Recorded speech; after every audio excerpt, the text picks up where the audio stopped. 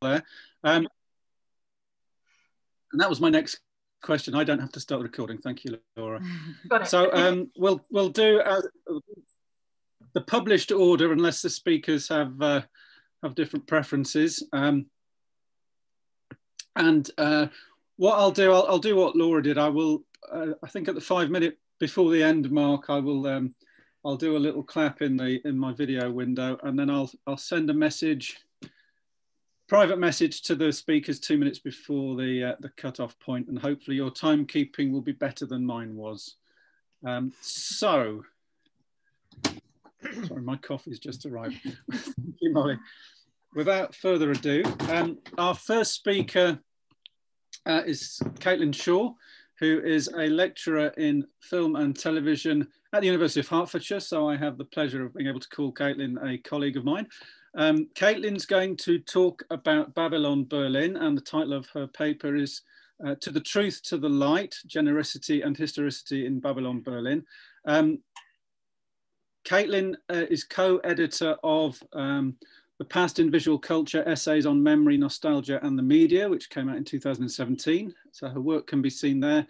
And she's also published in the Journal of British Cinema and Television and in Cinema, Television and History, New Approaches in 2014. She's particularly interested in research on nostalgia, which is good for the conference, history and past world building in contemporary transnational quality television drama.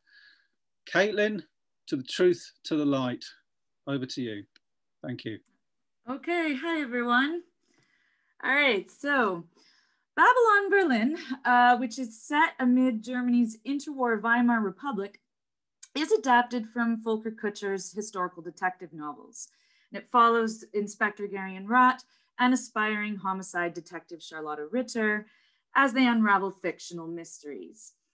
Yet it also draws quite heavily on historical phenomena like far left and far right turbulence, illegal rearmament, and economic depression. Weimar offers a rich material for historical drama, given its strong reactionary and progressive currents. But it's also highly relevant in a contemporary world of comparable polarization and populism, intensifying its responsibility to provoke effective historical reflection.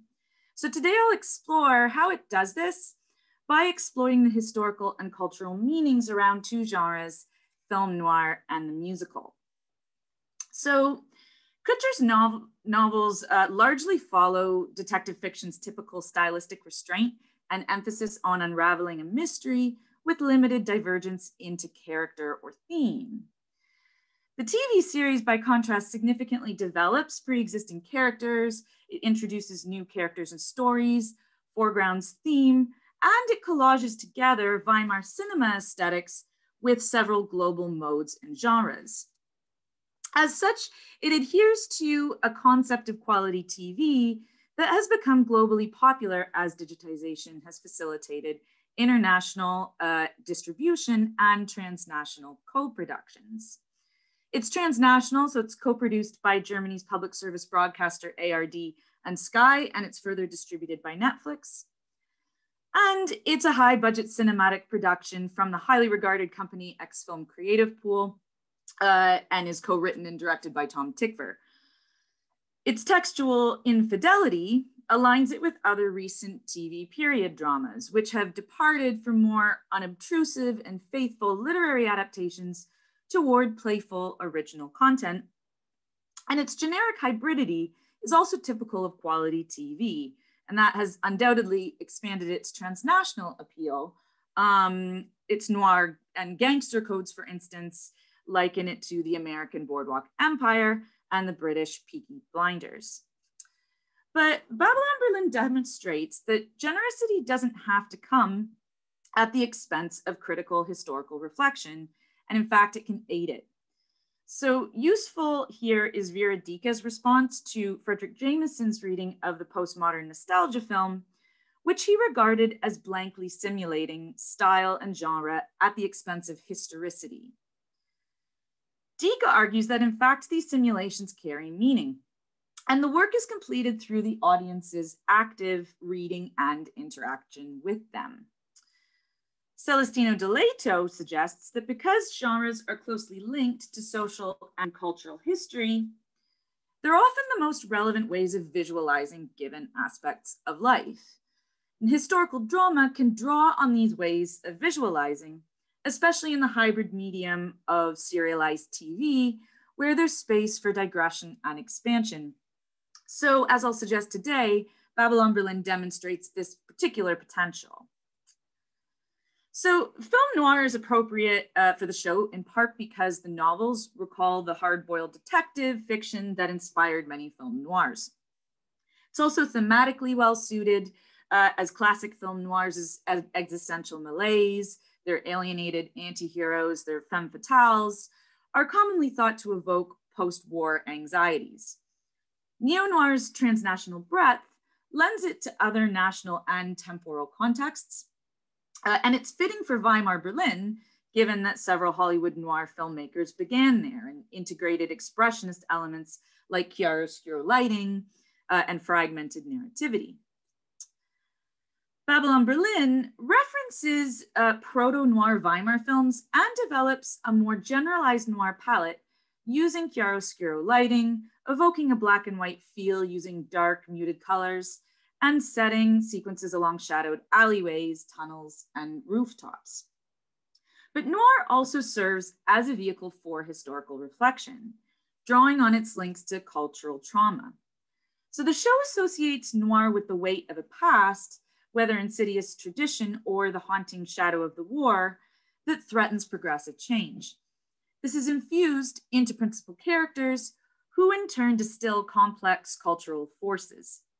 I'll look at this today via two characters, so protagonist Garion Rat, pictured here, and psychiatrist Dr. Schmidt. So in the first novel, Garion recalls hard and cynical detectives like Philip Marlowe and Sam Spade. He's recklessly dogged, having been transferred to Berlin from Cologne for shooting the wrong man, and he can be hard drinking and abrasive. Babylon Berlin's Garion visually recalls classic noir detectives. So recurrent shots depict him wandering alone in fedora and trench coat through Berlin's streets, often in shallow focus to emphasize his alienation. Yet he's gentler than his inspiration, and his doggedness is reconceptualized as social concern, confounding expectations of the hard-boiled detective. Here he's sent temporarily to Berlin by his conservative, autocratic Catholic father to destroy a porn film featuring high-ranking figures that's being used for political blackmail. When he eventually discovers that his father is in the film, he's compelled to remain in Berlin because, as he explains, he can't return to a life which shirks the truth. So it's not his own recklessness then, but idealism that keeps him in Berlin. And this and other adaptations to his character split his noir persona and his internal identity.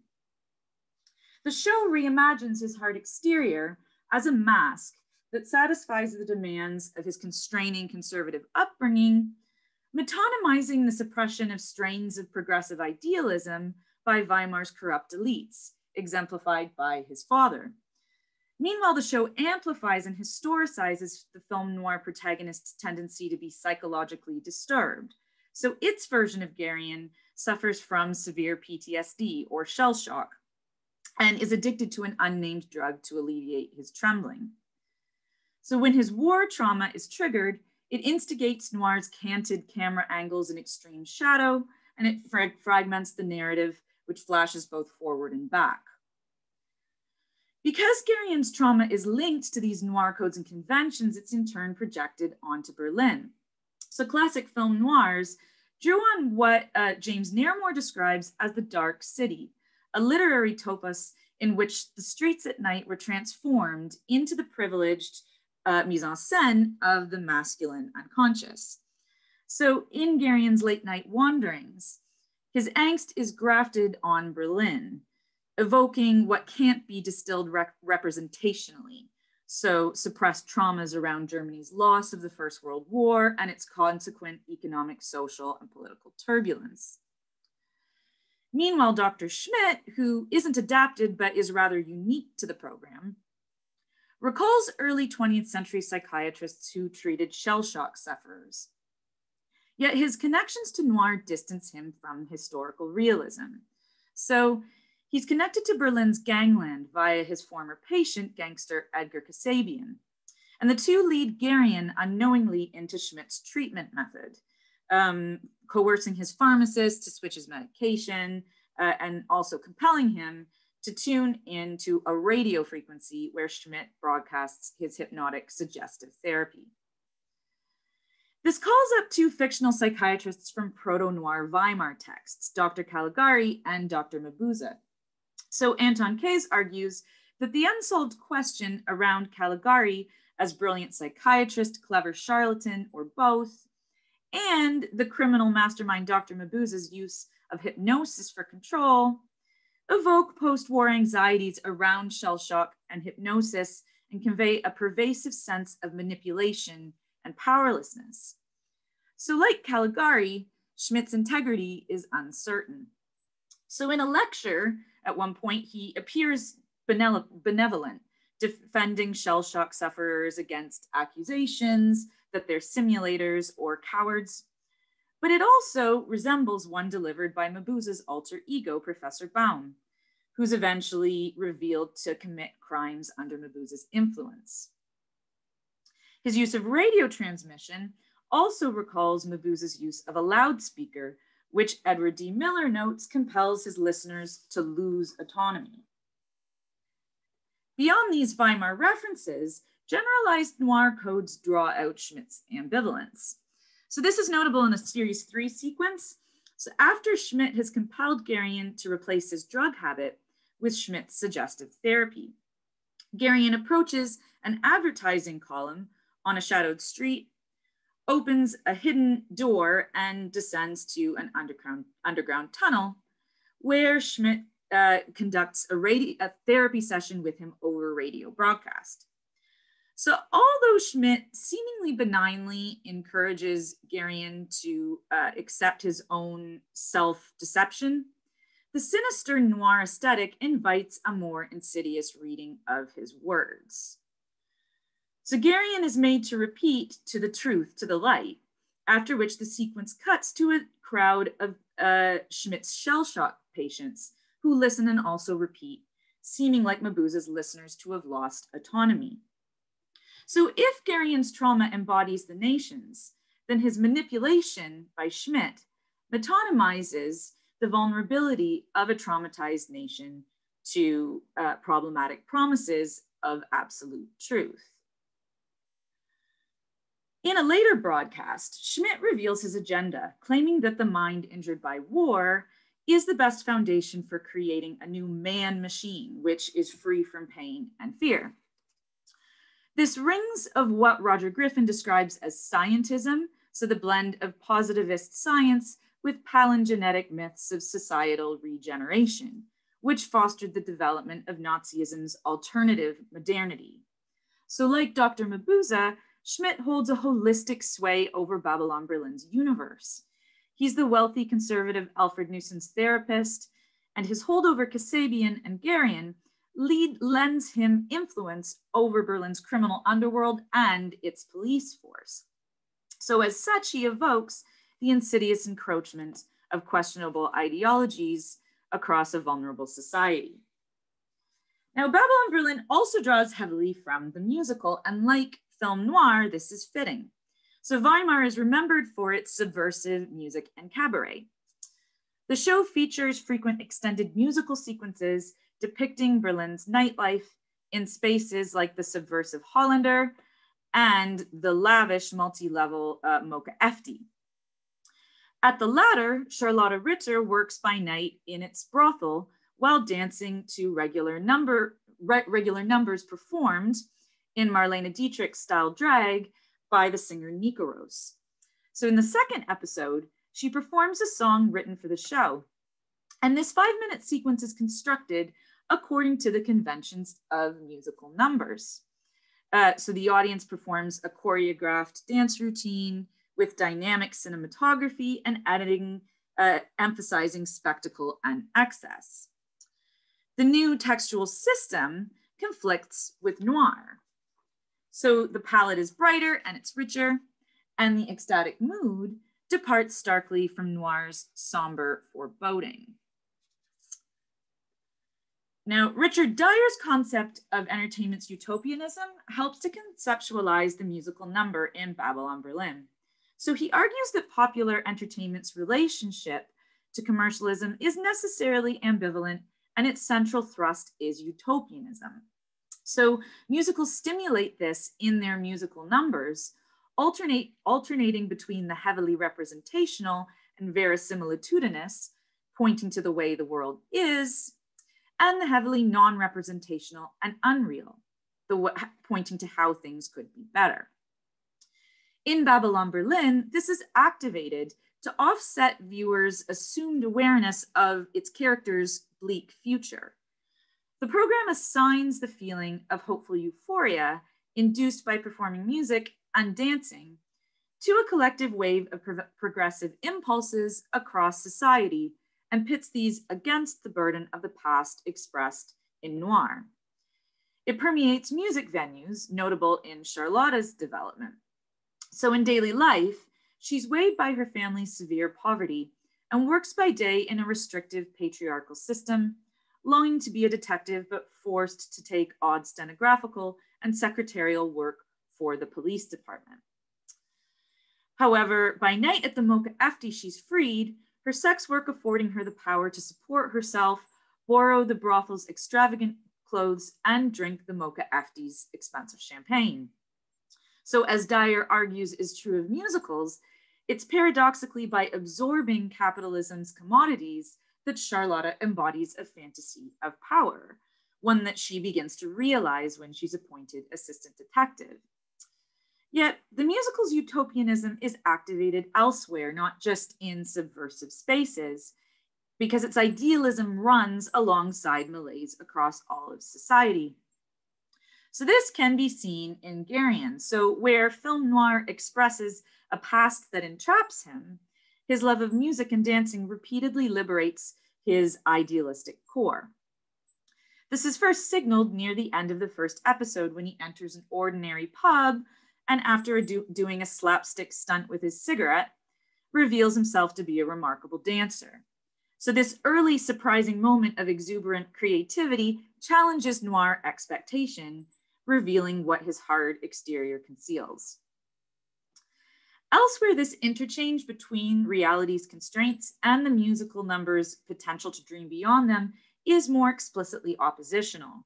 So in series 3, Charlotta and her younger sister, Tony, share a flat with a man they've never met. So he uses it by day and they use it by night, and they're forced to clean up after him when they arrive. In a sequence that recalls Depression-era backstage Hollywood musicals, they clean his mess while singing and dancing to gender-fluid cabaret star Claire Waldorf's brashly feminist song, Get Rid of the Men, harnessing the emancipatory power of both the song and the musical number. Likewise, in a sequence at his birthday party, police photographer Reinhold Greff performs in drag a love song he has written as the object of his unconfessed love, Fred Jacobi, looks on. As he sings, the sequence cuts from his apartment to an imagined stage where Greff and Jacobi dance alone beneath a spotlight. This introduction of this heavily non-representational space, facilitated by the musical number, enables the expression of transgressive love. Here, the musical's utopianism is an enlightened force that pushes back against film noir's trauma-induced reactionary anxieties and fears. So by assigning Weimar's progressive and reactionary undercurrents to genre codes, Babylon Berlin discourages readings according to the commonly repeated meta-narrative of Weimar as a doomed republic, mistakenly viewing the Nazi period in hindsight as inevitable, and instead invites viewers to consider multiple theoretical outcomes, both historically and by extension in the present day. So this is in part because generic codes resist the reducibility of hard facts, reveling in non-representational ambiguity, and also because they can permeate the same characters, spaces, institutions, and plot points, suggesting unpredictable ambivalence in every facet of Weimar life. In turn, Babylon Berlin's complex genericity is valuable because its excess and subjectivity encourages emotional identification. So this is notable in Garion, who, like Weimar's democracy, is torn between reactionary instincts brought on by trauma and progressive instincts that drive him toward acts of resistance, like hiding his blacklisted left-wing Jewish journalist friend from his Nazi-enabling superior. By metonymizing the competing drives that characterized Weimar society in its central protagonist, Babylon Berlin encourages emotional identification with this internal tension and concern for the outcome. It also highlights that what one might know came to pass after Weimar was no more historically inevitable than it is narratively inevitable that Garion's regressive instincts will prevail. This underlying hope unfixes the future, playing what viewers know happened against the emotive possibility of what might be, as generic excess opens space for imagination. Thank you.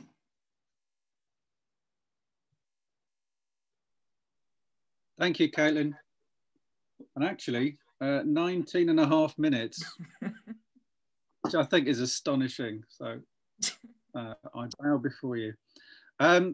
Okay, moving on, because we have 4 really interesting papers, and we'll take questions at the end, of course. So our next paper is from Tom Watson. Thomas Joseph Watson is a lecturer in transmedia production at Teeside University. His research interests include representations of cinematic violence, cultural extremity, and niche music subcultures.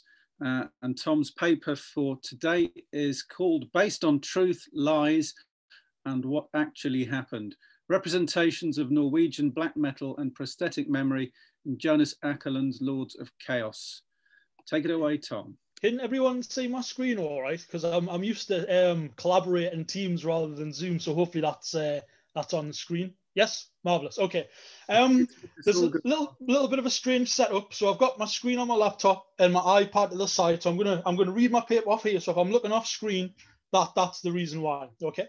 So I'll just begin. So just to offer some wider context for this particular paper, it is worth pointing out that this is part of a wider project that I am developing around themes of violence and transgression within subcultures of extremity. At the moment, I am researching examples of contemporary power violence, power electronics and noise, and how these subcultures can relate to violent performance and catharsis.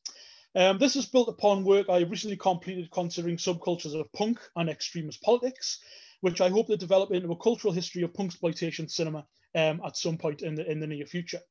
So a brief digression into the world of Norwegian black metal is perhaps not a random occurrence. As this conference takes the wider themes of genre and nostalgia as its focus, I would like to start by offering you all my own nostalgic insight into the music consumption practices of a teenage boy from the northeast of England. And I am talking about myself here, of course.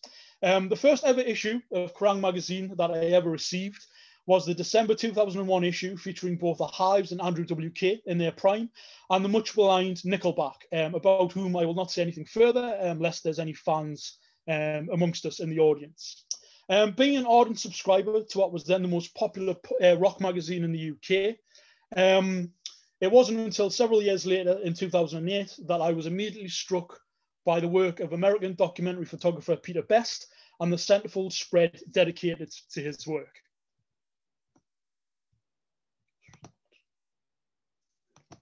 Okay. Best was in the midst of promoting his collected subcultural photography opus entitled True Norwegian Black Metal, We Turn in the Night, Consumed by Fire, the subtitle itself a translation of the Latin palindrome known as the Devil's Verse. Best was being interviewed alongside significant insights into the selected photographic imagery he had taken and collated from the Norwegian black metal scene as it then stood, documenting those key figures that were maintaining some of the transgressive legacy that had dominated the scene a decade previously. The work of Peter Best, through the prism of Kerrang! Magazine, served as my introduction into what is still considered to be the most extreme music subculture of the 20th century. And it was also Kerrang magazine that brought the notoriety and violence of the scene to the attention of a global audience in the early 1990s. Originally published by Feral House in 1998 and preceding the work of Best by a decade, Michael Monaghan's and Diedrich Söderlein's Lords of Chaos, The Bloody Rise of the Satanic Metal Underground, chronicled the evolution of Northern European black metal in detail, paying specific focus to the scene of a recognised second wave, the aforementioned true Norwegian black metal. In terms of memory and ideas of truth, the book itself and the narrative presented remains an object of dispute. Former editor of extreme music publication Terrorizer, Jonathan Seltzer, argues how, and I quote, "It's another telling paradox that it's considered equally a hugely important text for understanding the nature of the black metal scene and an ideologically loaded, unreliable account," end quote. And I believe this is in no small part due to the fact that aspersions have since been cast towards co-author Monaghan and his unquestioning sympathies with the fascist and neo-fascist ideologies of some Norwegian black metal practitioners noted in the first edition of the book. Generally regarded as one of the more controversial and transgressive subcultural moments, the black metal scene and later movement has been afforded numerous interventions in terms of academic criticism. One of the most prominent examples of this is the work of Keith Corn-Harris and the monograph Extreme Metal, Music and Culture on the Edge, which points to the specific modes of transgression that function within this scene. Indeed, as Corn-Harris illustrates, extreme metal, of which black metal is an example, presents a combination of sonic, discursive and bodily transgressions. However, for Corn-Harris, musicians and fans might play with the imagery of violence, but their actions within the scene mostly revolve around the more ordinary activities of listening to music, writing to other fans, and collecting and exchanging records.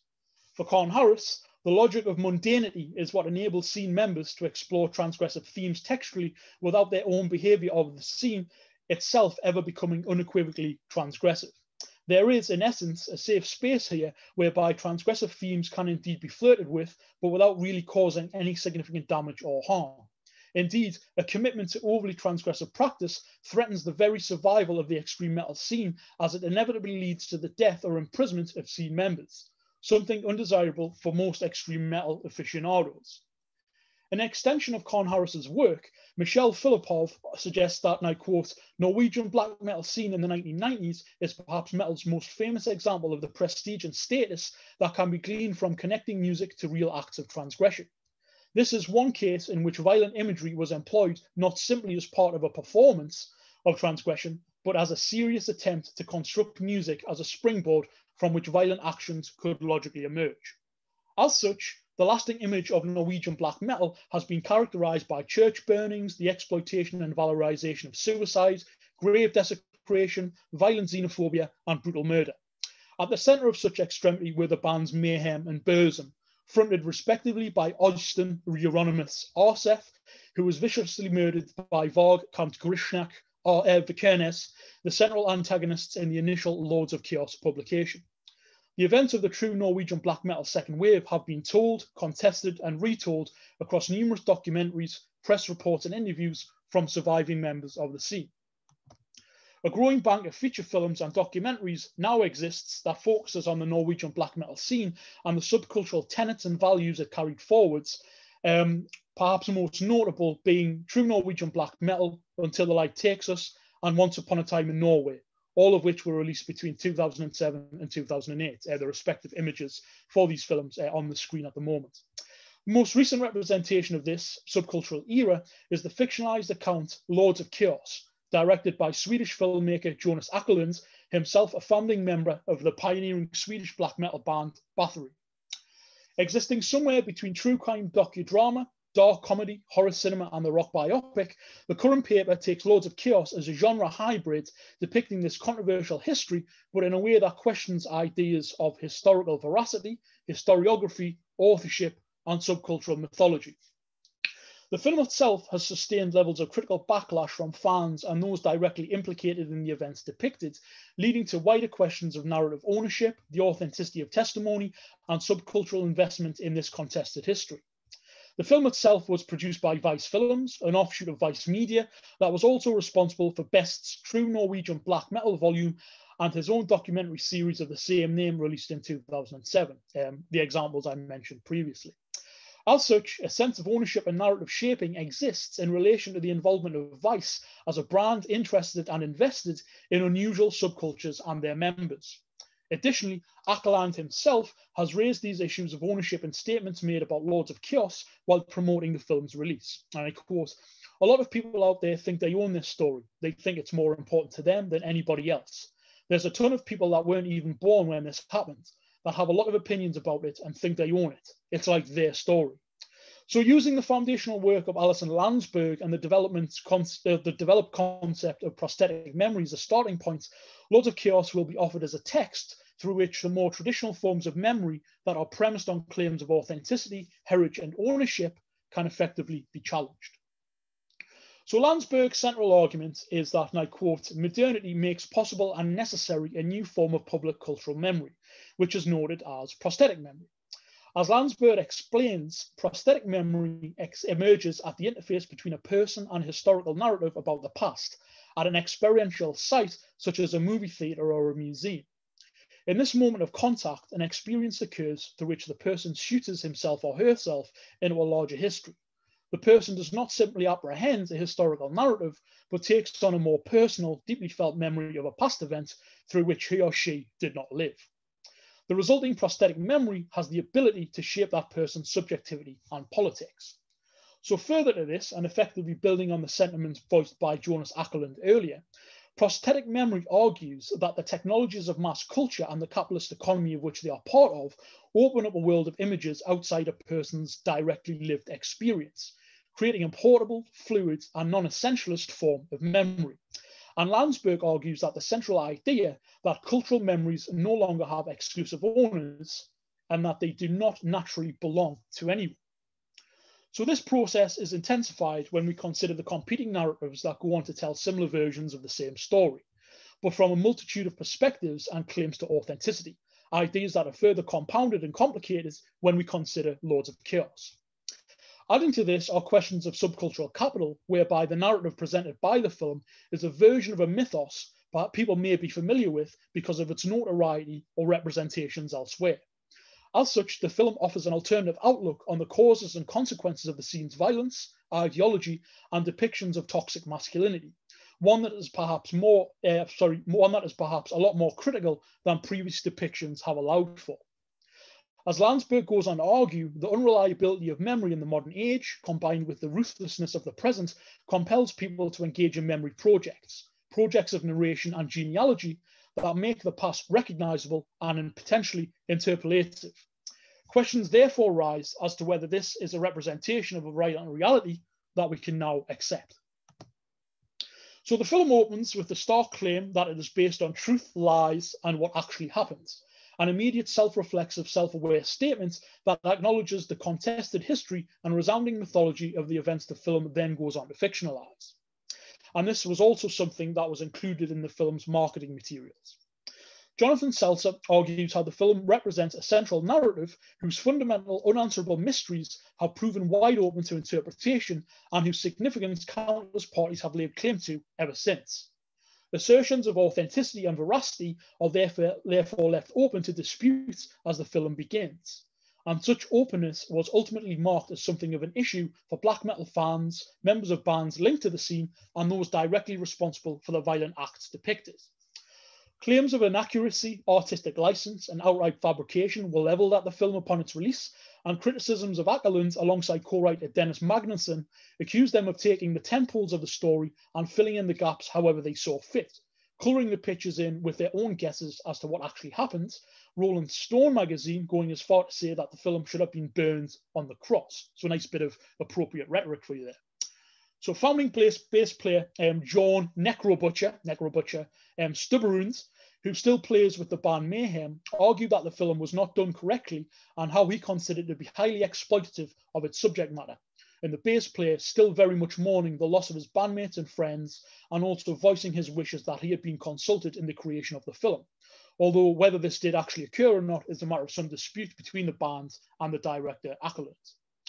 The divisiveness of the film within wider black metal fandom seemingly ignores the fact that Lords of Chaos is not really about the true Norwegian black metal scene in its strictest sense, but rather a snapshot biopic told through the perspective of one of its central, albeit now deceased, progenitors.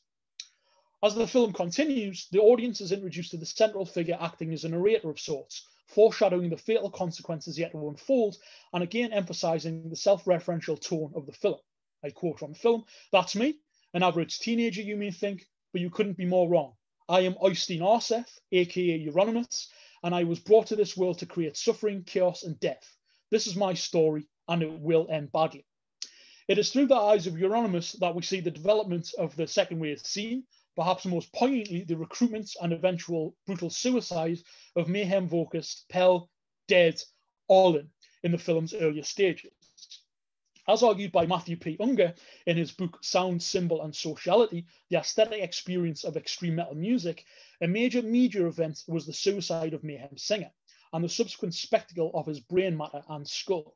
Apparently, when band member Euronymous found dead, he made necklaces with bits of his skull and took a picture of the scene that was to become a limited run of one of their album covers, an act that is perhaps one of the most prominent instances of black metal folklore and replicated in the initial Lords of Chaos publication. The way that this event is handled by the film is interesting in that it belies the accepted narrative of what actually happens, or the version of events that has been repeated the most in order to gain traction and veracity. The film graphically depicts the self-harm committed by Dead on stage and the moment where he commits suicide via a self-inflicted gunshot wound. The film also shows the moments where Euronymous discovers the body of his friend, only then to go and secure a disposable camera in order to pose and take photographs of the corpse, taking some of the skull fragments to be made into pendants for the other band members and associates within the scene. These events resulted in the now infamous Dawn of the Black Hearts EP, a censored version of which I've placed on the accompanying slide here. As the narrative progresses, Euronymous is shown to mourn the death of his friend and experiences what may be described as post-traumatic stress in some of the most aesthetically horrific sequences later in the film. Contrastingly to the narrative of dominance, misanthropy, and control that has previously personified the figure of Euronymous, he appears to have actually shared a close, loving friendship and relationship with his departed friend. For Landsberg, corresponding to ideas of prosthetic memory, these sequences can be read as instances of effective encounter, whereby, I quote, "powerful moments of interruption break the illusion of connection with a character or a sense of understanding exactly what their experiences was like, prompting questions and critiques and compelling self-evaluation." As such, the different reactions of Euronymous to the suicide of his bandmate signals something that has never been told before, and whether or not this is for dramatic effect or artistic license remains to be seen. And it allows for other possibilities to become part of the story. The film also depicts the infamous church burnings and the escalating competitive encounters with Varg Vikernes and the power struggles that ensued between Mayhem and Burzum, which impacted palpably across the scene and the ensuing moral panic that went on to cause outrage across Oslo and wider Norway. Copies of actual documentation are also reproduced in the film that echo key aspects of the scene's mythology, mediating these images further within the context of this new narrative frame and granting a further sense of veracity alongside the dramatisation. This has also proven to be problematic for many of the film's aforementioned critics that have been outright hostile to the film as a memory project, to paraphrase Landsberg. As Jonathan Seltzer has it, the story of Mayhem is an example of a creation myth which shares a complex relationship between fans and artists alike. So much so that, and I quote, "as much as many in the black metal scene want to move past the events that unfolded and are very wary of them being re-litigated, everyone, from those that were there at the time to newcomers, has a personal investment in the tale, even if they don't condone murder, arson, suicide, or the full range of ideologies expounded by Varg Vikernes over the years. Attention is therefore present, whereby the only way to tell this story is to effectively reinterpret the events that many within the scene would like to forget or leave in the past." So, bookending the film is the final statement of Euronymous as narrator, effectively forming an epitaph of sorts from beyond the grave. As the sorrowful music of Sigur Rós plays over the final montage, largely comprising the arrest of Varg and the global reportage of the murder of Euronymous, The images are punctuated by this final monologue. I quote, "There you have it, my story. I told you it was going to end badly. No, fuck, stop the sentimental shit. There's nothing sad about my death or my life. I'm Euronymous, founder of Mayhem, the most infamous black metal band in the world. I had my own record store, I had my own record label, I created a whole new musical genre, true Norwegian black metal, and I created Mayhem. What the fuck have you done lately? Poser." The call to stop the sentimental shit and to accept the wide impact of the extreme black metal subculture is perhaps the final tension and contradiction here within Lords of Chaos. The final moments of Euronymous' life signal how he was a figure in over his head, a savage promoter and cultural agitator that effectively allowed circumstances to better him with tragic consequences. At the same time, the film depicts him as an accomplice to arson and an enabler of murder. Lords of Chaos perhaps stands as a further way we will never really fully know the truth, the lies, or what actually happened amidst this turbulent, murderous period of recent European history. And that's an interesting image to kind of end on there. And I am done. Thank you, Tom. And you're actually 2 minutes under, so I'm being further shamed. My Kerrang reading years were obviously earlier than yours. It got livelier after I stopped reading. Okay, thanks very much. And obviously, hopefully there'll be some questions for you at the end. If we move on now to Vincent Gaine. Vincent, are you there? I am, although I just tried to start my video. I think you need to release it, or the host does. I think try again now, because I think Tom's let go of it. And that's me. Just 1 second, Vincent, sorry. I'm loving your Elsa Lanchester impression, Laura. Oh, thanks. Uncanny. There we go. Sorry about that. Should be good now. Yeah. Okay. So Vincent Gaine is a lecturer at King's College London. In the past, he has taught at visiting research fellow. Visiting research fellow at King's College London, which sounds very glamorous. Previously taught at Loughborough and at UEA, East Anglia. Research focuses on the intersection of globalization, liminality, and identity politics in media. Monograph, Existentialism and Social Engagement in the Films of Michael Mann has been published by Palgrave. And Vincent has also published on superhero cinema, production cycles, and post 9/11 film. He's currently researching spies, superheroes, and Boston, Massachusetts or Lincolnshire? Massachusetts.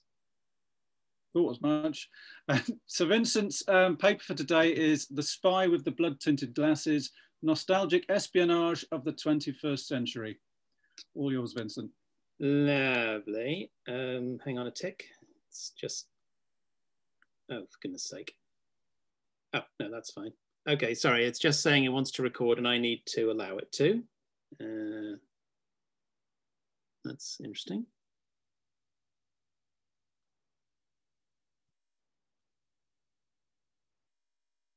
Yeah. Right, sorry folks, bit of a hold up here in sharing things. Right, yes, fine.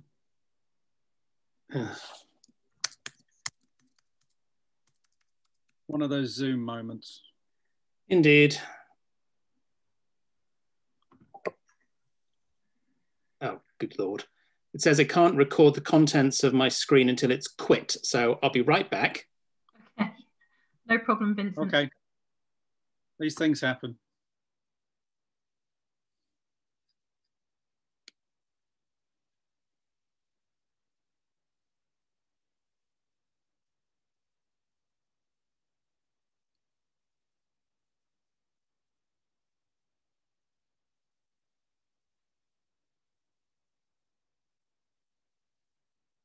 I think at moments like this, everyone just find a window to gaze wistfully out of.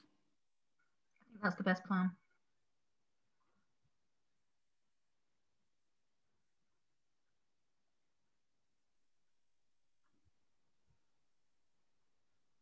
See, Vincent's back, so hopefully we'll be all right.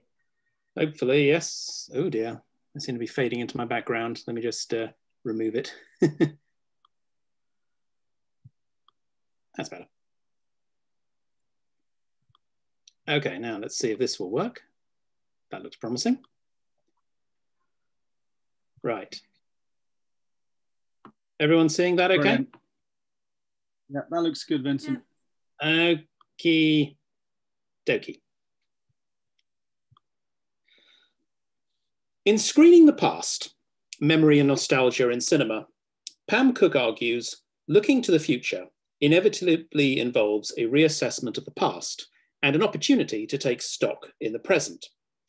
Such reassessment is a common feature of historical dramas, and it is central to a distinct subgenre of film and TV spy narratives in the early 21st century. Through the lens of history, these films critically engage with contemporary concerns around memory, trauma, nationalism, and nostalgia. This subgenre is nostalgic espionage, or espionage, as I call it, a spy narrative that emphasizes the history of spying and the spy genre in its narrative, style, and thematic content. Across this range of products, common features abound, features that constitute a subgenre that has developed and could only have developed in the first 2 decades of the 21st century. As you can see, there's quite a lot of them. This is a full-scale book project, but this little paper is where it starts from. Don't worry, I'm not going to talk about everything. The past 20 years have seen a rise in nostalgia, especially in relation to nationalism. This was especially prominent in 2016 with the EU referendum in the UK and the US presidential election. Slogans emphasized regaining something, take back control, make America great again. What were they referring to? What had been lost? The rhetoric of the Trump and Leave the EU campaigns both made reference to something nebulous and hard to define, something which may never have existed in the first place. These nostalgia-boosted nationalist sentiments had been growing with particular prominence in the UK and USA, at least since the September 11th attacks in 2001. 9/11 proved to be a social, political, and cultural trauma that is yet to heal. Since 2001, a global war on terror was publicized. Political extremism increased, the world economy collapsed, and global pandemics broke out.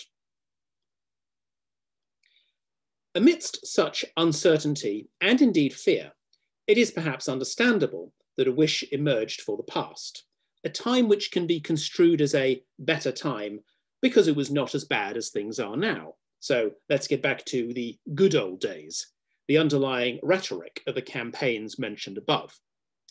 Key to this rhetoric is nostalgia, a wish for certainty that is guaranteed by being in the past. Refer to something that is past and therefore absent, and this absence becomes something to focus attention on. The absence itself thus becomes the object, not the tangible benefits of how things were or how we imagine they were, but the immediate absence which needs to be filled. In the current cases, nationalistic ideologies were used to fill this absence to successful effect. It might seem strange to miss World War II and the Cold War. The first, the bloodiest conflict in human history, did at least provide a clear sense of which side to be on, fascist dictatorship or not. The second, an even longer and more drawn out ideological, economic and military contest with its associated threat of mutually assured destruction, provided a unifying meta-narrative, much as 21st century nationalism has done. During these conflicts, to voice an opinion contrary to the national narrative was to run the risk of being labelled a traitor. Treason was punishable by death, while even suspected sympathies toward the opposing side led to intense scrutiny and victimization, as demonstrated by the 1950s witch hunts. Not that such rhetoric stops the creative industries from casting a critical eye on events both past and present. Much as popular entertainment of past decades highlighted problems such as the nuclear arms race, race relations, and the Vietnam War, espionage has developed in the years since 9/11. Espionage uses historical recreation to highlight contemporary issues, offering an alternative to nationalist rhetoric, a type of critical nostalgia. In doing so, these products combine generic elements of the spy thriller with those of the historical drama. These elements play to a range of audiences, attract varying critical responses, and are especially illustrative of their time. Espionage is a consistent critical voice in cultural discourses around nationalism, patriotism, social identity, and the relationship between past and present. Martin Rubin identifies the thriller as a modern narrative form in response to industrialization and urbanization. To extend this conceit, the spy thriller is a response to globalization, with espionage as the implementation of foreign policy within a global context. The ubiquity of spies highlights globalization and the permeable boundaries of nations. This became increasingly the case following World War II and continues apace in the current era of globalized technology. Tracy Jenkins points out that the high-tech gadgetry has been a staple of the spy genre since the introduction of the James Bond franchise, and indeed, technology is a widely accepted feature of the genre. From Patriot games to Kingsman, the Secret Service, to Homeland, technology appears in the form of cell phones, computers, satellites, and ever more fantastical devices with seemingly unlimited power. Jenkins points out that, according to the movies, intelligence agencies use advanced disguises, voice imitation software, facial recognition technology, and weaponry hidden in the unlikeliest of places. The agency can also trace any document, replicate any object, track a person's every credit card, purchase, and follow someone across the globe in real time using satellite zoom lenses. This technology may be pure science fiction, but it adds to the film's presentation of sophisticated espionage agencies having omnipotent and omnipresent power, according to Jenkins. Sometimes, however, technology is more grounded as filmmakers seek advice. Jenkins notes that filmmakers often consult with CIA officers to learn about the agency's technological capabilities in order to enhance accuracy or realism. For filmmakers to ascertain the actual technical capabilities demonstrates the importance of technology for the spy genre. In some cases, the omnipresence of technology extends to the point of fetishization.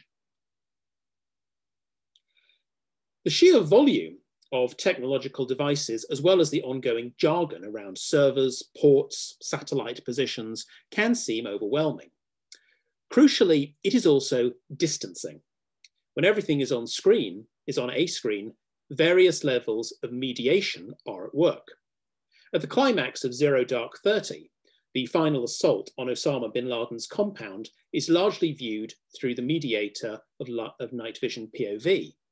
This mediation can have the effect of reducing people to information and, to use genre jargon, assets. Espionage actively avoids the omnipresent technology of contemporary set spy films.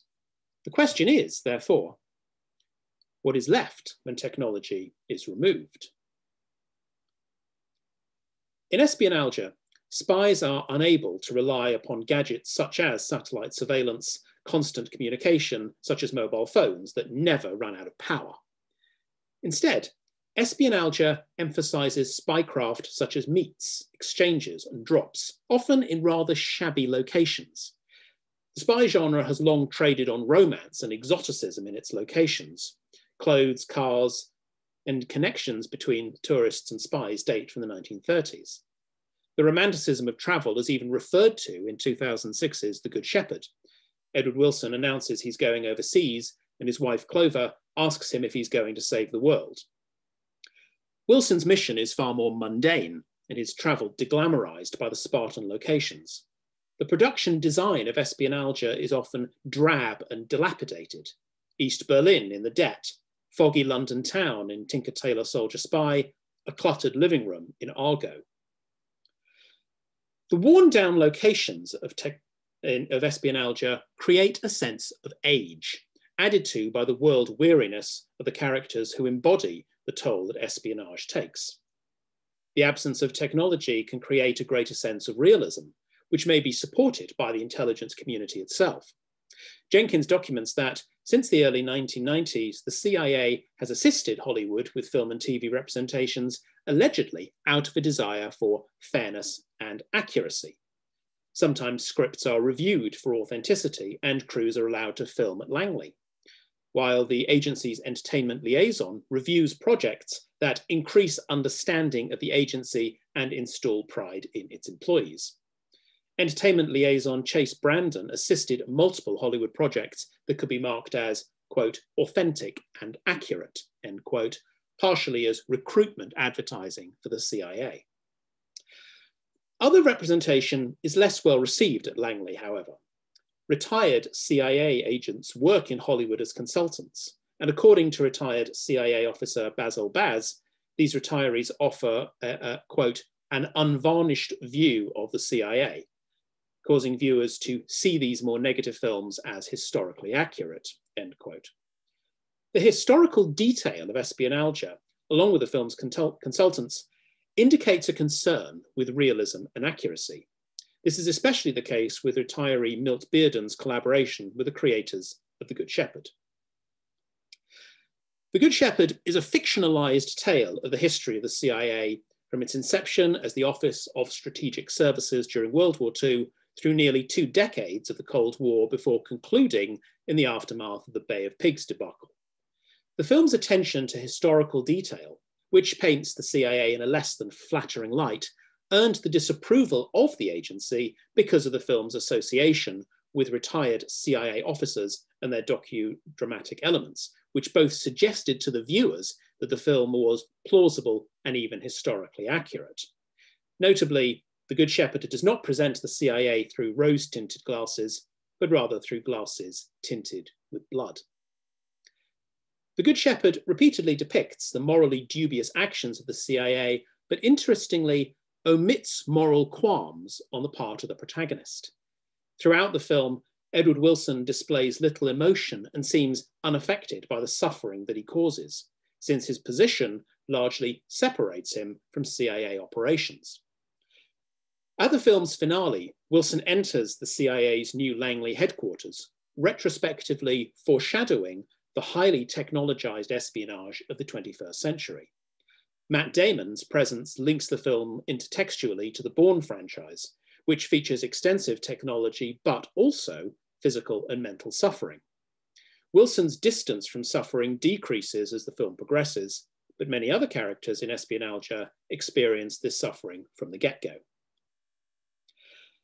These spies are far from the near superhuman status of James Bond or Ethan Hunt, rather presented as the civil servants they technically are, following the orders of their governments. This fulfills another feature of the thriller genre, described by Rubin as a double world, which is both extraordinary and ordinary, adventurous and non-adventurous. Historical settings make these films ordinary because of the absence of high-tech equipment that often seems akin to science fiction, but this also makes them extraordinary because these spy films are distinct from the spy films that do feature technological spectacle. Espionage de-romanticizes spies to make them more ordinary, human, and even sordid. Thus, there are personal squabbles amongst the young agents in The Debt. Prissy men bicker in Tinker Tailor Soldier Spy. Assassination is discussed over dinner in Munich. Without the mediation of technology, these narratives emphasize the consequences of espionage, often writ large upon the human body. The body is the most significant presence to fill the void left by technology, and the impact of espionage is often traumatic. Historical films ask viewers to analyze the present state of espionage through the prism of the past, as the historical setting allows for contemporary tensions and concerns to be worked out metaphorically. One persistent concern has been the cultural trauma of 9/11, expressed in various ways within espionage.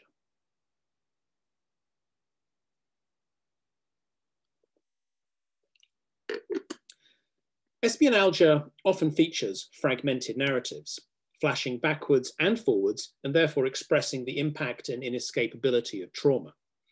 The Bay of Pigs disaster occurs in the opening moments of The Good Shepherd, and the subsequent fragmentary narrative expresses the psychic break of trauma. Similarly, The Debt's parallel narratives express the inescapability of traumatic events and the impact of these events on the development of history, an impact underlined with the physical scar that Rachel bears in the film. Munich performs the most explicit engagement with trauma, as the 1972 Olympics stand in for the 9/11 attacks. The trauma of this event haunts the film as schisms in the narrative of a Mossad team tasked with assassinating the architects of the Munich attack. These flashbacks are strange because none of Munich's central characters were present at the Munich Olympics. However, many people who were not in New York or Washington that day experienced the event as a cultural trauma. The parallels with 9/11 are apparent from the beginning of Munich, as early scenes feature various people, including Israelis and Palestinians, watching the events in Germany unfolding on their televisions, just as many witnessed the collapse of the World Trade Center. Trauma proves inescapable, as Espionage thrusts its characters and viewers into the violent world of espionage. The spy thriller has long been an especially effective format for dramatizing the conflict between private and public spheres, and it features the entanglement of ordinary citizens and their ordinary lives in the perils of international intrigue. Espionage shows that international intrigue involves ordinary people and that their domestic troubles do indeed become entangled. The search for a Soviet mole in Tinker Tailor Soldier Spy is interwoven with George Smiley's fractured marriage, his wife's affair with his colleague Bill Hayden only glimpsed in fragments. The Debt blends domestic drama with spy thriller. The Nazi war criminal hunted by Mossad agents works in a fertility clinic where his wife is the head nurse. Once they capture him, the agents and their prisoner effectively become a family with debates over feeding and cleaning. Wilson in The Good Shepherd keeps his work so separate from his family that Clover screams, "I don't know anything about you." However, even Wilson cannot maintain the separation as his son joins the CIA only to become engaged to a Soviet agent, and Wilson orders her death. The film does not shy away from the brutality of this murder, as the victim is shown thrown out of a plane, her falling body echoing similar images from 9/11. The most emotional Wilson becomes in the entire film is when he embraces his grief-stricken son, insisting that he loves him despite what he has done. Who is he really trying to convince? Most explicitly, Munich features several shocking and gruesome scenes which emphasize the violent impact of espionage. Trauma invades the scene, the home of protagonist Avner, and steadily erodes his righteousness, leading to a scene of breakdown. The love scene between Avner and his wife is the climax, dark pun intended, of the film's metaphorical restaging of 9/11, as the lovemaking is intercut with the massacre of the Israeli athletes. Scenes of the hostage crisis appeared earlier, but Munich's cross-cutting at the film's conclusion highlights the traumatic schism. Even after the Mossad's team's mission of vengeance is complete, nothing is forgotten or healed. In the film's coda, Avner tries to fill this gaping wound by demanding evidence that the men he killed were responsible. No such evidence is forthcoming, depriving Avner and the film's viewer of any disclosure or resolution. Espionage acknowledges the way history and myth are elided in national memory, highlighting the selective emphasis of nationalistic pride through the inclusion of questionable acts and brutal violence. Furthermore, Espionage performs the conflation of past and present to question ideas of progress. They create a time warp effect in order to suggest that historical change has not necessarily moved society forward. In post-9/11 political discourse, nationalistic rhetoric has been used to justify the treatment of terror suspects, military interventions in the Middle East, and tighter immigration control. So to conclude, Espionage presents such rhetoric ironically, suggesting that even if characters believe it, the audience are not supposed to. Far from being a celebration of past events, Espionage is a confused, blood-smeared lens that tries to make sense of the present by restaging it in the past. In doing so, this subgenre exposes the hollowness of nationalistic pride, both historical and contemporary. Apologies, I think I just went over there. Are you still with us, Ivan? Ivan did send me a quick message to say that his Wi-Fi had dropped out. I just want to see if he's here.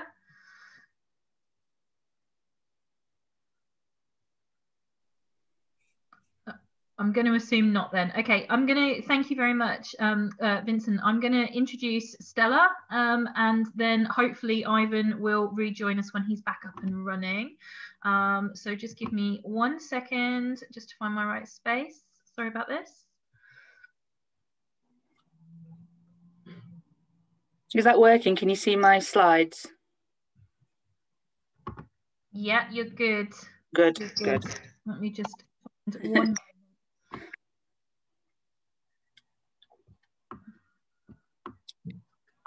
I'd apologise for the technical issues, but you know, we always have them in person as well, so never mind. Okay, so our final speaker on this panel is Stella Gaynor from the University of Salford, who's an associate lecturer and a visiting lecturer at Liverpool John Moores University. Stella completed her PhD titled Made for TV Monsters in 2018 and is currently developing this into a monograph. And she's published chapters in edited collections covering the global spread of The Walking Dead and the religious cult in The Returned. She has an article coming out this year in the Revenant Journal discussing Black Summer, and she regularly blogs for critical studies in television online. And her paper today is Better the Devil You Know, Nostalgia for the Captured Killer in Netflix's Conversations with a Killer, the Ted Bundy Tapes. Thank you, Stella. Over to you. All right, thanks, Laura. As you can probably guess from the title of this paper, there is some murder detail in here, and I was going to give you a warning, but I think Tom Watson has already pushed us through that barrier, so thanks, Tom. For our little people in the room, a little bit of a warning that I am going to talk about murder.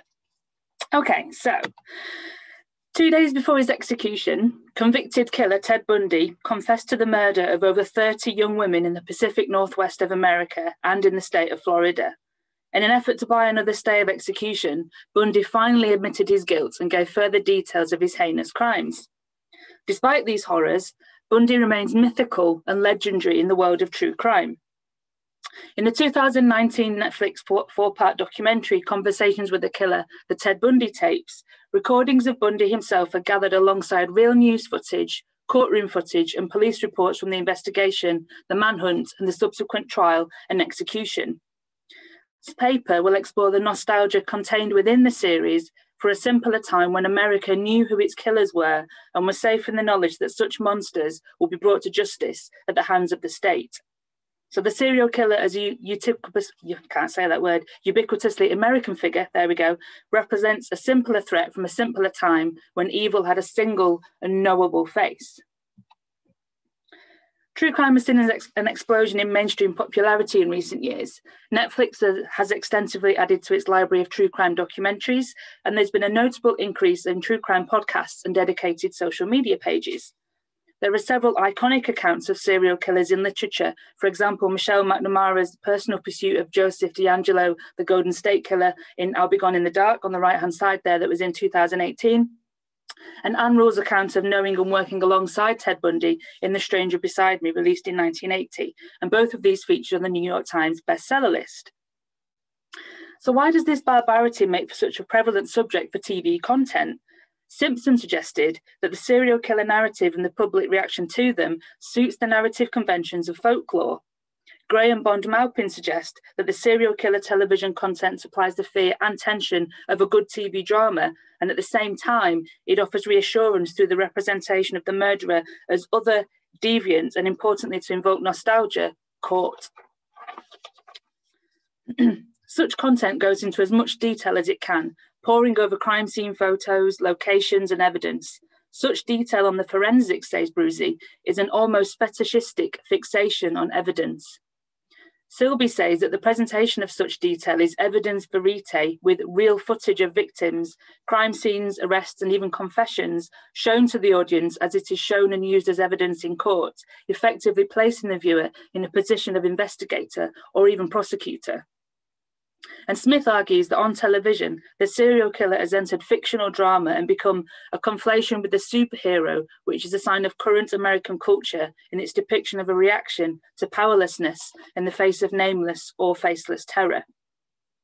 So discussing Dexter, Smith is implying that the acceptance into US culture of the serial killer, a figure who has become inevitable and in turn inflated to fascination and even admiration.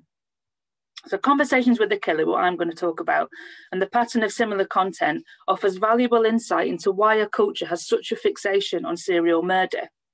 With such a frequency of real-life murder on TV in every single newscast that we see, it is worth noting that Bundy's televised trial, at the very least, and the media spectacle that surrounded it, is directly responsible for the swathe of serial killer media that we see today. For this discussion regarding nostalgia, the crux of it lies in the simple fact that Bundy had a conclusion to his story and to his media spectacle. In such a restless United States, facing uncertain times of no end in sight, these neatly tied up crime stories where American justice prevails is a source of comfort to a highly troubled nation. Conversations with the Killer, the Ted Bundy Tapes, presents the actions of convicted serial murderer Ted Bundy through his own recorded words and the remembrances of those tasked to find him, those tasked to defend him, prosecute him, and execute him.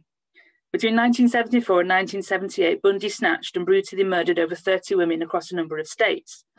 When under the supposed watch of Colorado deputies, Bundy leapt from a second-floor window and ran off into the mountains. 6 days later, he was caught. In fact, I think he gave himself in because he was cold. So Bundy escaped again, then he made his way to Florida. In February 1978, Bundy broke into the Florida State University Chi Omega sorority house and viciously attacked 4 female co-eds. 4 weeks later, Bundy kidnapped and killed 12-year-old Kimberly Leach. Bundy was eventually arrested in 1979 and sentenced to death in the electric chair. Bundy awaited his fate on death row until 1989, when, despite appeals and the exchange of detailed confessions for stays of execution, on the 24th of January 1989 at Florida State Prison, Bundy was executed, while crowds gathered outside the fences with beers, placards, pins, and homemade commemorative T-shirts. Conversations with the Killer brings no new evidence to the table, nor does it tell us much about who his victims were, and it barely touches upon the most loathsome aspects of his crimes, namely the rapes, the torture, and the necrophilia. Instead, Conversations with the Killer presents Bundy as an enigma, as a puzzle to be solved, and most worryingly, as a figure to be in awe of. Conversations with the Killer presents a nostalgic look at the 1970s and the actions of this serial murderer. The chief content officer at Netflix, Ted Sarandos, said, "If somebody has a great take on something that is hugely familiar, then such content with repetition and cultural references, familiar characters and monsters serves the Netflix algorithm and strategy of recommendations." End quote. So the full season drop of the retelling of a known story further perpetuates the temporal duality that true crime has. The series is available all at once, on demand, as Netflix allows us to do, rather than unfolding over a number of weeks. And this supports the presentation of the serial killer, as Stella Gaynor states, as a simultaneous existence, as a reenactment of events that have concluded, and an enactment of those events as if they have not yet happened. End quote. The Netflix interface allows the viewer to skip the title sequence, which in theory could make the title sequence of Netflix content obsolete.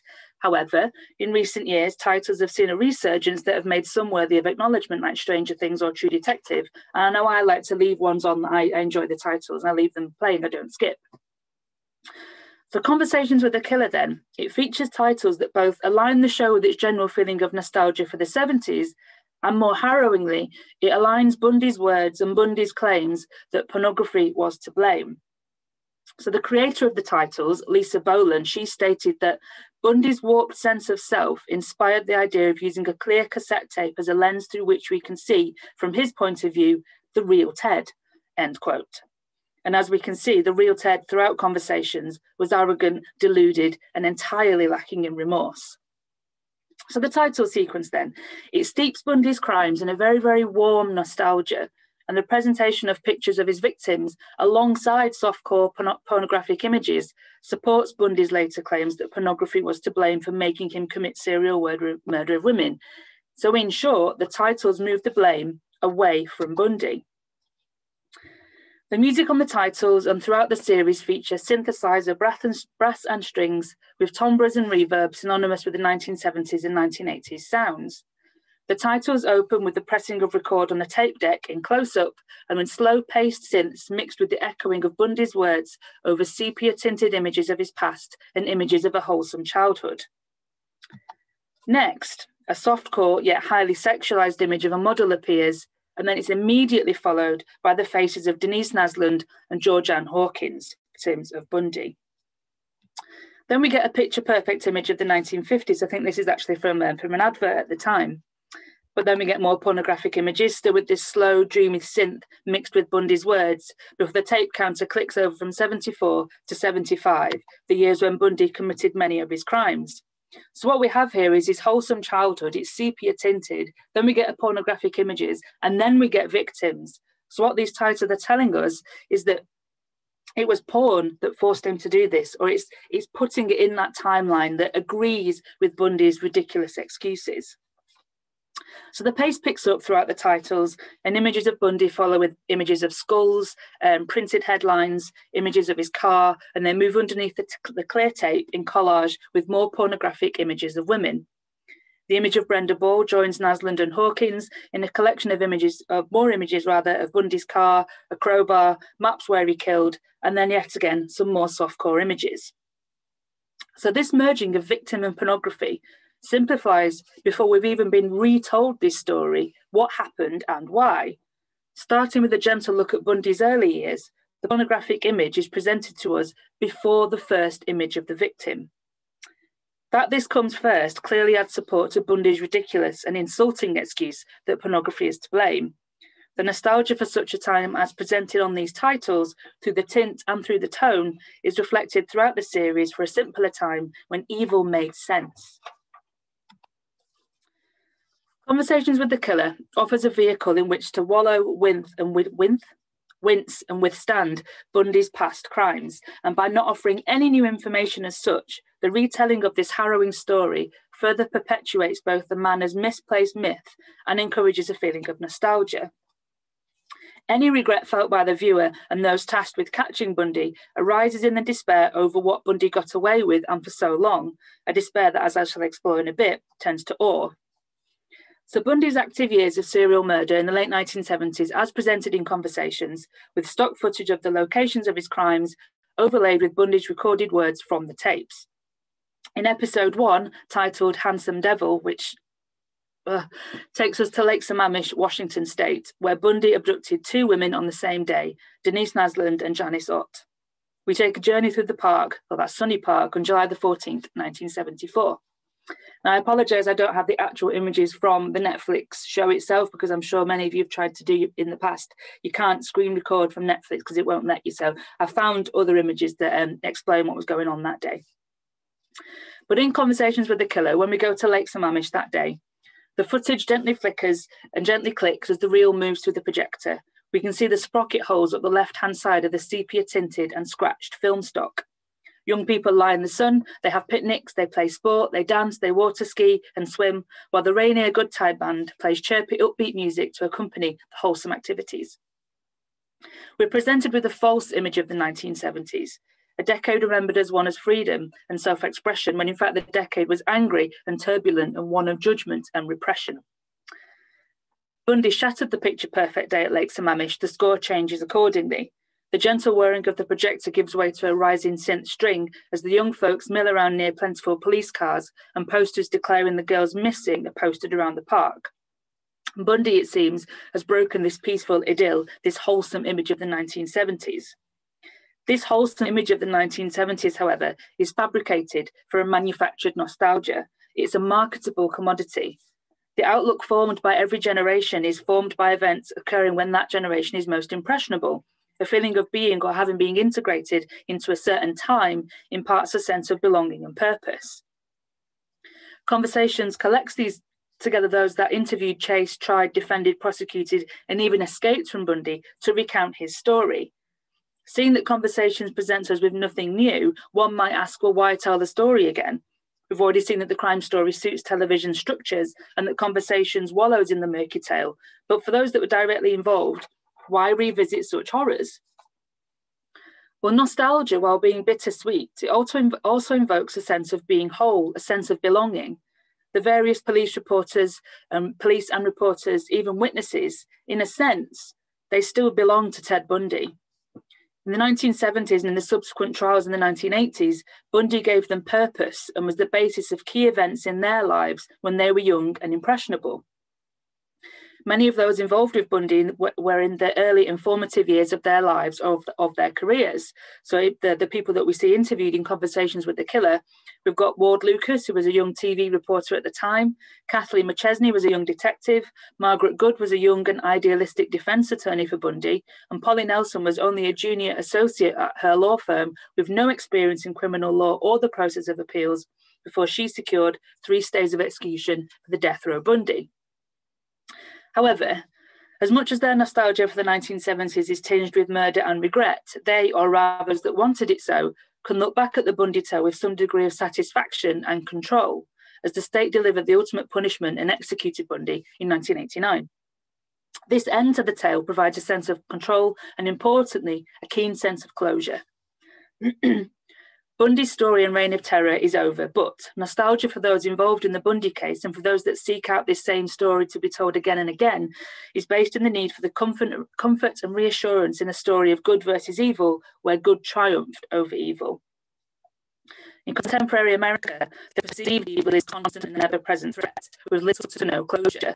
The captured serial killer like Bundy, Gacy, Dahmer, Jonas is an iconic image of Americana and folksiness, even a perverse kind of nostalgic fondness for a time when the enemy was a simple and single figure. Now, America has a long and proud history of the serial killer.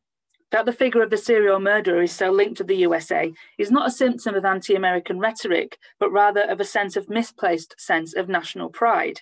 The serial killer is as American as apple pie.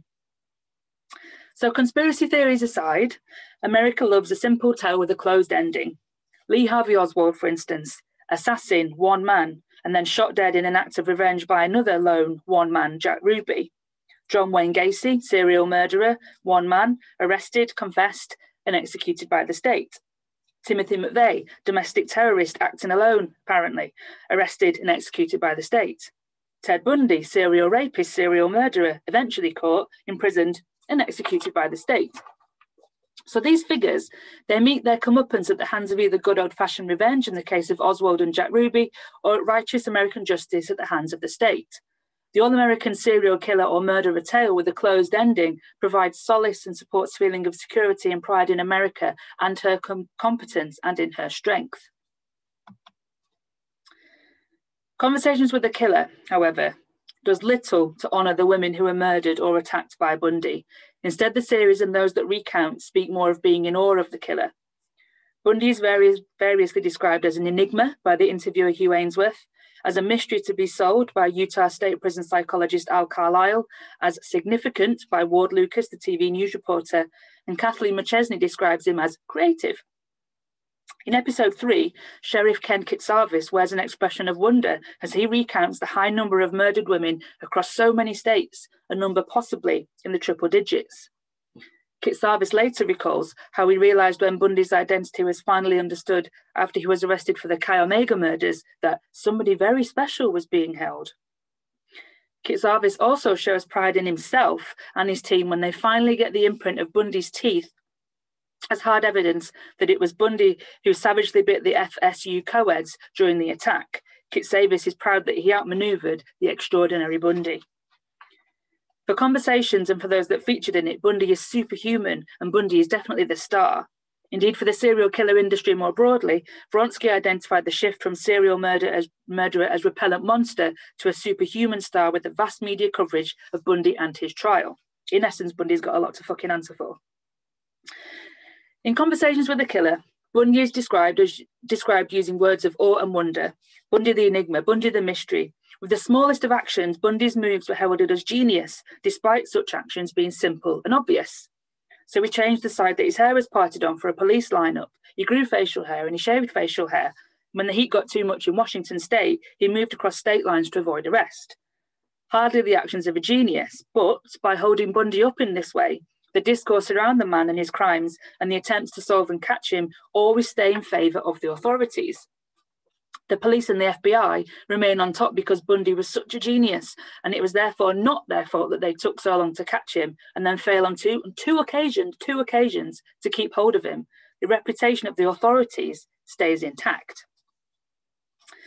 In episode 3, Not My Turn to Watch Him, the title of the episode alone points to the shifting of blame even inside the police department. Bundy was left alone, unshackled by an open window, and he hopped out the window. Later, Bundy escaped from his cell, and to fool the guard, he piled books under his bedclothes like we're in an episode of fucking Scooby-Doo. However, throughout conversations with the killer, the onus is put not on the ineptitude of the police and the problems exacerbated by state forces refusing to share information, but instead on Bundy's brilliance, how Bundy is always one step ahead. Carol Durant, who escaped Bundy's kidnapping attempt, shows the only frustration in the amount of time it was taking to catch him. She recalls wondering in frustration in August 1975, why can't they find this man? The law enforcement agents are always left unblemished. They're the folk heroes to Bundy as the folk devil. In conversations, Bundy was and still is held up as a genius, and the failings of the police are never under scrutiny, which leaves the reputation of the authorities always intact.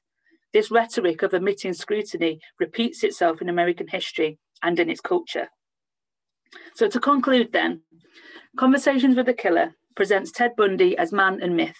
Enough time has passed that the barbarity of his crimes has given way to awe and almost admiration, and his actions are presented through a nostalgic lens in this 4-part series that looks back at a time when evil could be caught and brought to justice. Conversations presents a temporal duality to the events, and there's a comfort in a well-known tale that's repeated and often told. The title sequence to Conversations with the Killer paints an idyllic version of the 1970s, and in a very problematic design move, images of the victims are interspersed with images of softcore pornography. Conversations ignores the mistakes made by the law enforcement authorities, and by the end focuses on the successful completion of the death penalty, demonstrating the control and the competence of the US. The serial killer is quintessentially American, and this brings about a perverse pride in Bundy and his ilk, a comfort in the known and white American killer. This pride in and awe of Bundy overtakes any real examining of the faults made by the police during his active years.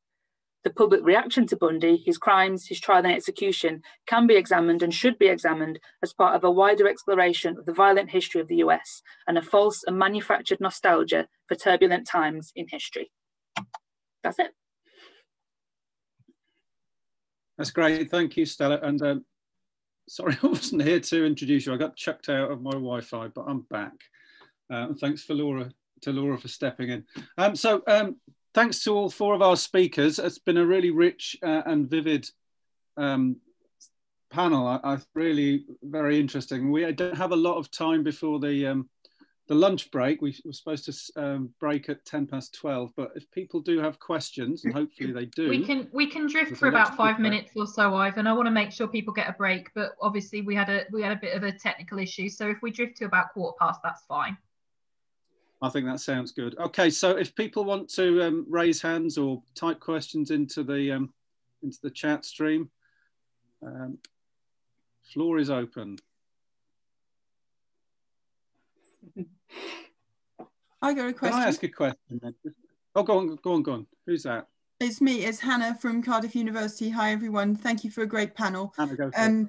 Yeah, my question is for Stella. That was mega interesting. You've really made me think about a lot of the true crime things I've been watching in a different way through what you were talking about with nostalgic registers there. And that being the case, I just wonder if you've noticed that nostalgic register colouring any other examples of contemporary true crime that you've seen?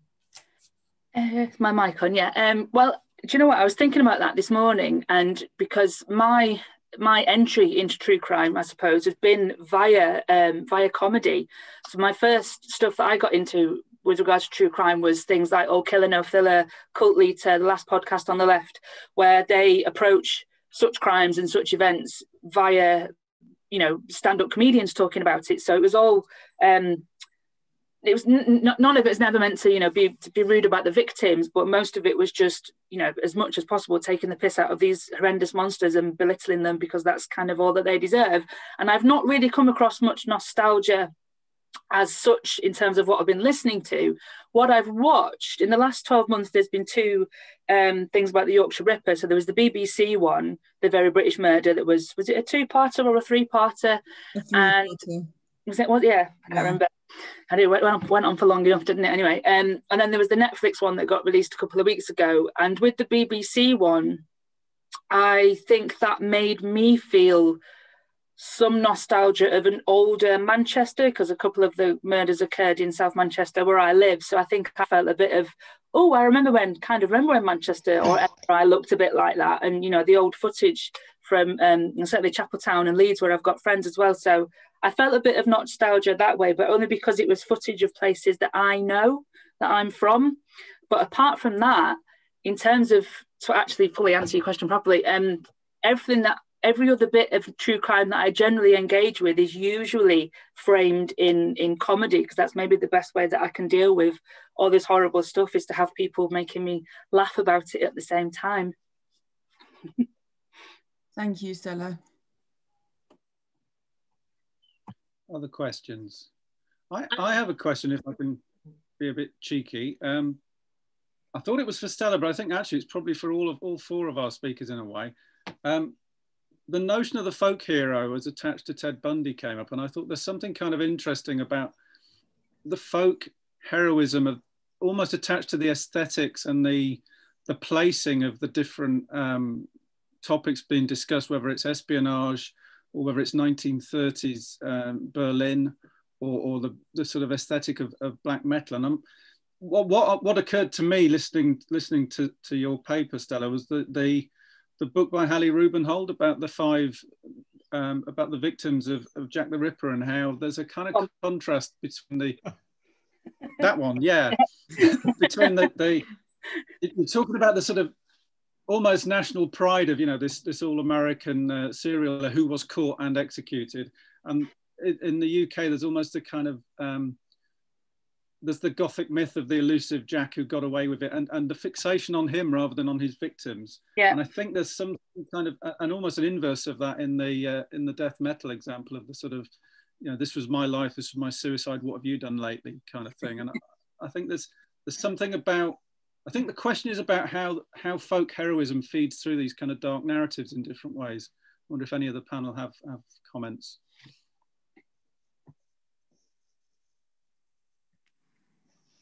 The idea of folk heroes as within dark narratives, you mean?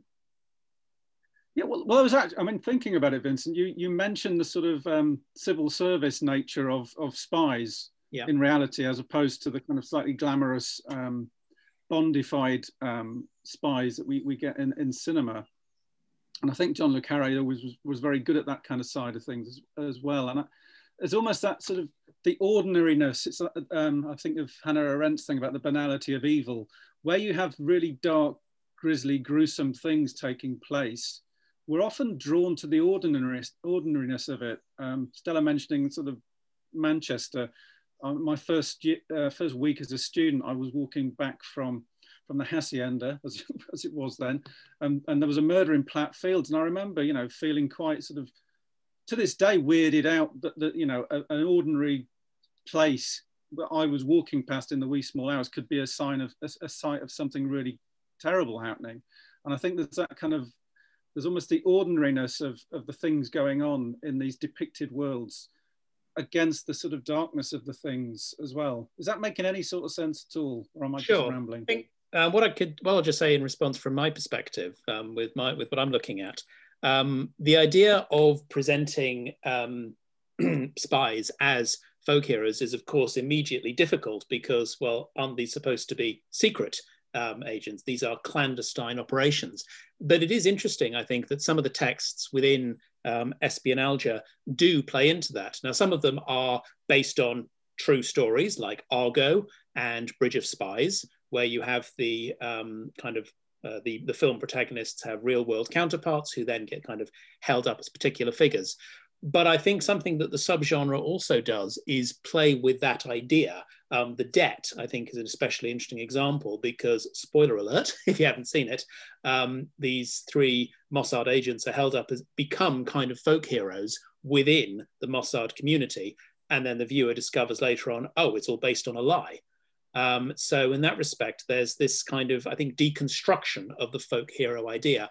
In that respect, within a quite closed community, although interestingly, when we have the older versions of the characters played by Helen Mirren, among others, Tom Wilkinson and Kieran Hines, they are kind of national heroes.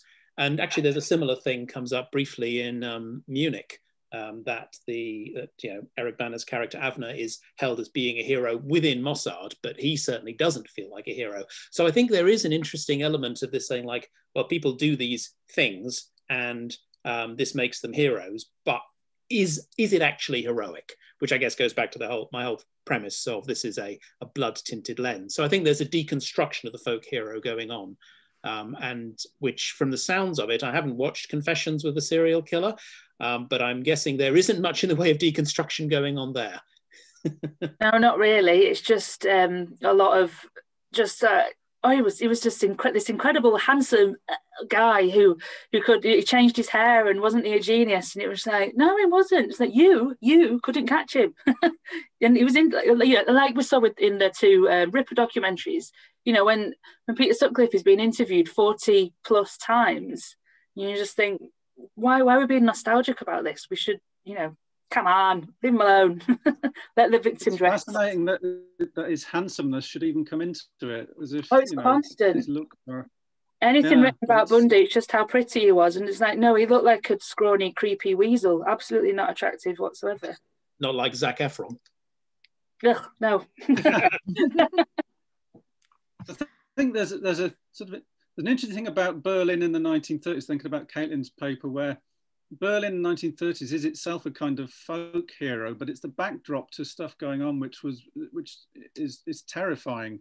I'm thinking about sort of the stuff we get from Christopher Isherwood's memoirs and sort of the Sally Bowles stuff, but you get that kind of notion of 1930s cabaret Berlin, which was this really kind of sexy place, and yet it's the backdrop to historical trauma, and yet you've got something much more up front in Tom's depiction of sort of mayhem and so on, sort of murder and the celebration of that kind of violence, which has, as you explained, sort of links to sort of far right narratives and so on. And I think there's something about the way we look for the sexiness in the darkness is quite telling, I think.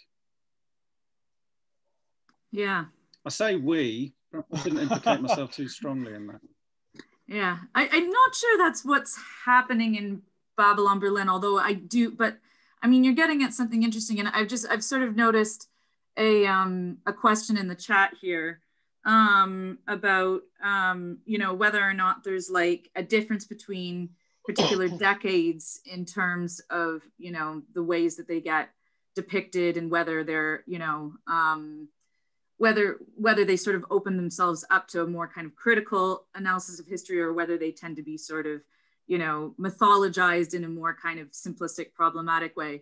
And I think that there are probably some eras that are more susceptible to that kind of mythologization, because they've been really kind of, whether they're eras or whether they're figures, like Ted Bundy, right?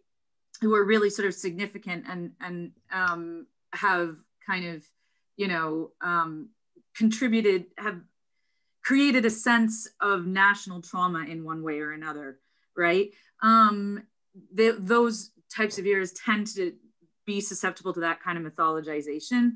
But I don't think that necessarily means that there's only one way that those mythologies can be kind of represented on screen, right? And that's one thing that I think is interesting about Babylon Berlin, is that it takes what could be quite kind of a simplistic perceived as a simplistic mythology around Weimar, right? As this it was sort of all, either really kind of, you know, sexy cabaret, as you say, or like, you know, the rise of the Nazis. And that there wasn't a lot of kind of ambivalence and a lot of kind of, that it wasn't more complex and nuanced, right? And what the show sort of actually manages to do is use what we understand about those genres, but kind of transfer them to places that we wouldn't necessarily expect to see them, right? By kind of using the musical on the one hand and noir on the other. So yeah, I think it really does depend on the text. The fascination is probably the way in which those different sides kind of link together. It is that kind of merging. Maybe 1930s is far enough away for us to do that, whereas 1970s, I think only now are we far enough away to begin to kind of look at it distinct and to see it, you know, all sides of it. There was a question in the chat from Mike Wild. I think Marika had her hand up as well. Heavy metal to post-production. Okay, yeah, Marika. Or it's gone quiet. I'll just talk. Just raise the point that Mike makes. Sorry, I'm in the here. Netflix, the use of very leading score, often single composer synth type scores become ubiquitous. In the Bundy doc, which is I've seen all of the music, is almost scandalous in a way, leading us to embrace Bundy. It would be a completely different series without that music, which I think supports Stella's point. Marika, sorry, go ahead. Okay, sorry, I was gonna ask Stella. So my colleague Tanya Horek has written a book about true crime, and kind of, and part of that is the kind of creation of affect, particularly when it comes to binge watching and the dynamics of binge watching. And yeah, the creation of just emotional response to this. I have to say I didn't watch it because I think we listened to the same podcast and they all said it's rubbish. So I was wondering what your thoughts are in terms of like how affect may be created, or how the dynamics of binge watching kind of influence the documentary. I think it has a huge effect, because even with, because I said Conversations with the Killer, Ted Bundy Tapes, it wasn't that great, didn't offer anything new. And I watched it all in an evening, because even though I knew the story, I wanted to know what happened next. I wanted to keep seeing the footage, and I was, you know, whether rightly or wrongly, sort of kind of excited by the story despite already knowing it. So it definitely made me feel something.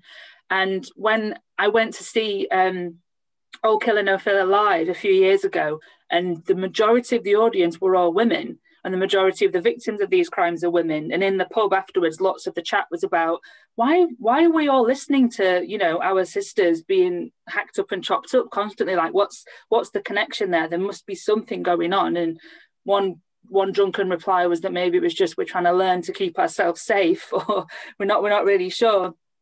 But I was, in terms of affect and how it's making you feel, there's another one about Bundy on Amazon at the moment called Falling for a Killer, and that talks to his girlfriend at the time, his adopted daughter.